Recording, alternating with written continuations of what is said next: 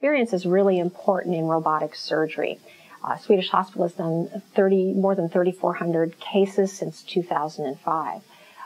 This has allowed Swedish Hospital to expand their program to have 3 robots. It also has facilitated teaching and instructing assistants within the robotic rooms.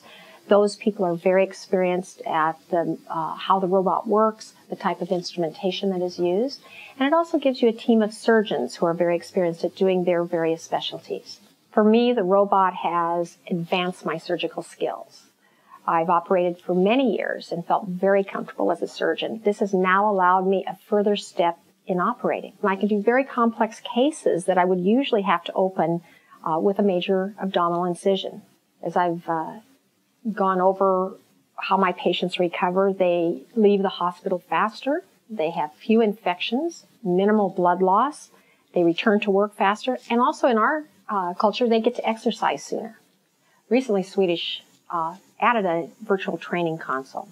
The virtual training console is an excellent tool for surgeons to enhance their skills and also to learn about the robot as they're learning how to use this tool. At Swedish Hospital, the robot program is continuing to grow and continuing to expand itself and gain momentum. We're expanding from 3 robots to 4 robots.